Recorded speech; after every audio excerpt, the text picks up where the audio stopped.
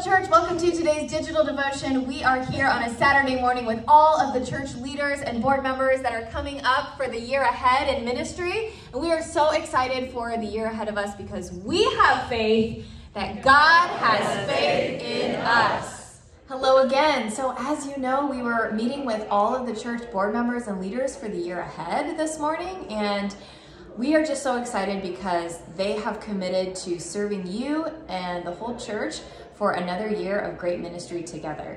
And our theme this year is God has faith in us, or God's faith in us. And the idea is that we so often talk about how important it is to have faith in God, but when you look at scriptures, you realize that God has so much faith in us to carry out God's work in the world.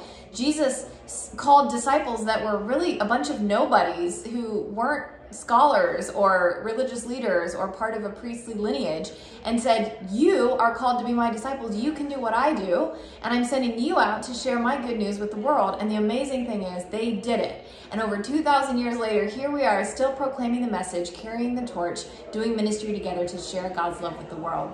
And so that is something that we always need to think about, that God has faith that we can do this. We can be God's light in the world. We can be sharing love and compassion and kindness and teaching these values to one another and to our children and to the community at large. Yeah, we talked at the retreat today that sometimes we do have a little bit of imposter syndrome, that we feel like God could not possibly be using us or calling us, and we have no role to play or anything to contribute. But we watched this great video by Rob Bell, an author that you and I both really love, and the video just kind of emphasized this idea that here is Christ telling these disciples, follow me, just like the rabbis would have done to their proteges. And Jesus is saying, by the words, follow me, I think that you can do what I do.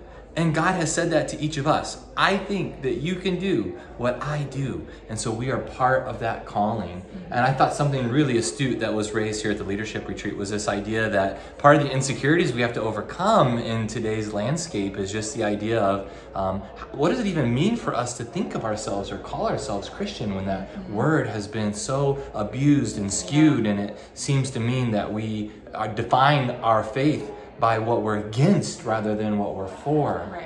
And yet the calling is that we are instructed to do what Jesus did. And that goes so far beyond the ways in which the word Christ or Christian has been so skewed and abused. And so I hope that you can get over any sort of imposter syndrome and know that God is using you in this world as well. God has faith in you that you can make a difference regardless of age or any other demographic. That's right. So we will see you on Sunday for worship. Can't wait to be together again. We'll see you then. Bye.